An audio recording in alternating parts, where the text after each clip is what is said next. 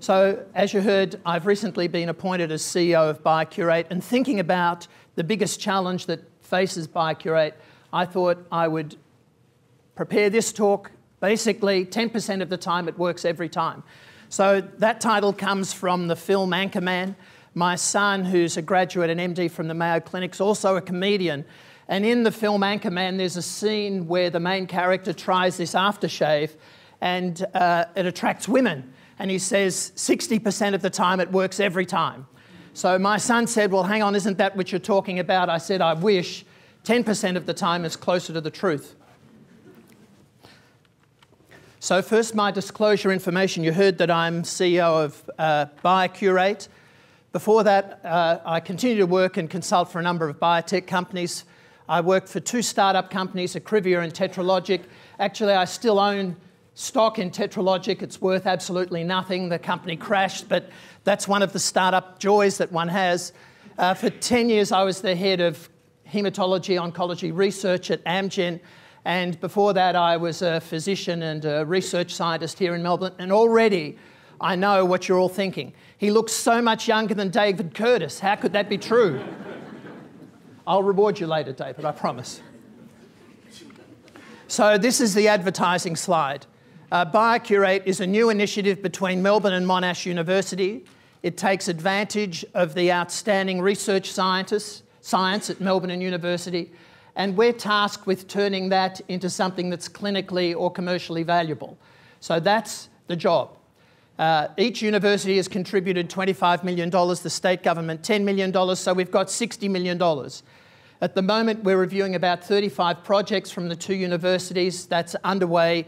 Clearly, with $60 million, we won't be able to fund all of them, but we will try and find additional funds to develop those projects in ways that we might be able to bring them to clinical or commercial success. You understand why Melbourne's such a great place to live. From the international perspective, the 2 universities together rank in the top 10 in half a dozen different areas. So it's a great scientific environment in which to be working. So what is the single biggest challenge that faces biotechs today? The fundamental problem is the irreproducibility of science.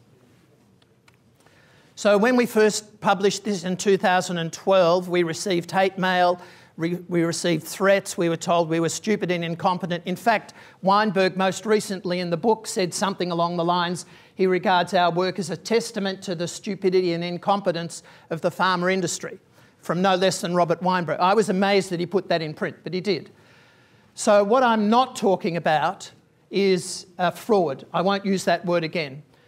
These results do not challenge, to my mind, the validity or the legitimacy of the scientific method. The subject I am talking about is laziness, sloppiness, ignorance, exaggeration, and perhaps most, desperation. I believe that the vast majority of investigators want to do the right thing, and the fact that this is occurring in public, to me, speaks to the strength of our scientific system. So this is the main message. Almost everything you read in the literature is wrong. Be skeptical. So Kathy was just talking about big data. I'm talking about little data, too little data. Whatever you read is almost certainly wrong. This is the key message, and now you can leave. So my area is cancer, and cancer is evolution. And I don't know if anyone in the room is focused on cardiology. I like enjoying teasing the cardiologists. Cardiology is just plumbing. The big advantage, of course, is that most Australians at least believe in plumbing. The problem we have is that biology sets the bar. Biology is really tough, frankly, even cardiology is really tough. Our models are lousy, our cell lines are lousy. We really construct models that bear little relationship to the truth. We draw linear diagrams because we like them. And perhaps most importantly, we fail to give up when our favourite hypothesis is destroyed. Biology here sets the bar. But we do have an opportunity. The opportunity is inherent to our system. Our system is set up to reward perverse incentives. It's set up to reward publications in the top-tier journals. That's how we get our next grant. That's how we get our fellowship. They're the perverse incentives that are much easier to address than the fundamental biology that we want to address in our diseases. Here we set the bar. The poor experimental design, lack of blinding, poor quality reagents, poor analysis and so on contributes to this fact that most of the data that we read is not able to be reproduced. When I first joined Amgen, I set out to understand why we terminated projects, figuring that my successor would need to understand why we'd stopped particular projects, and if, for example, it was simply because we didn't have a tool, but that the target was still legitimate, and a new tool arose that might be a project that they wanted to undertake. So I kept a record of why we started and terminated projects, and for 10 years, when I was leaving, reviewed that, and found that 90% of the time we were unable to reproduce the findings published in Nature, Science and Cell. It was actually worse than that, because when we couldn't reproduce the work, we went to the investigators' lab that had published that work in Nature, Science and Cell, asked them to reproduce the work, and they could not. To have an investigator go into their lab required a confidentiality agreement, and so I can't disclose to you the labs that we went to. Sadly, Amgen's experience is not unique. Bayer Health have said the same thing, and since then, Novartis, Merck, AZ have all come out saying that this is their experience, and there have been surveys published from Nature and so on indicating that this is correct. So when we published our paper, I got an email from a postdoc, maybe one of you, saying, you must tell me the papers that you couldn't reproduce, because I might be working on that project. And that's absolutely true, but I can't. What I did do was sat down and looked at the papers that we could reproduce versus the ones where we could not. And these were the things that were in common. And I urge you to remember this, because there will be some tangible rewards in a few minutes' time. First were studies blinded. They're almost never blinded. And when I'm reading a paper now, the first thing that I do is search for the word blind or blinding in a paper. And if it's not there, the paper is already devalued. Were all the results shown? Typically not. You know what it's like when you get a Western blot. Typically people cut out a sliver, give us a window of a gel. They don't show us size standards. We don't see the rest of the gel. Were the experiments repeated? Sadly, typically not. Most studies in Nature, Science and Cell are only performed once. Were positive and negative controls shown? Typically that's not the case. Were the reagents validated? Almost never. Monoclonal antibodies used in these studies are almost never validated. And was the analysis appropriate? Seldom are they an appropriate analysis. So to get you ready for this, here are some examples of some Western blots that we performed at Amgen and that we published on the left here. And these were supposed to be detecting the erythropoietin receptor.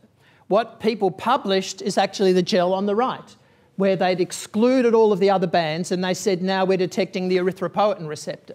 The band they were looking at was not the erythropoietin receptor, it was actually a heat shock protein. We told Upstate that this was what their antibody did. They took it off the market. Santa Cruz continues to sell that antibody. That antibody is so good that it can even detect the erythropoietin receptor in mice that don't have the gene for the erythropoietin receptor. That's how good it is.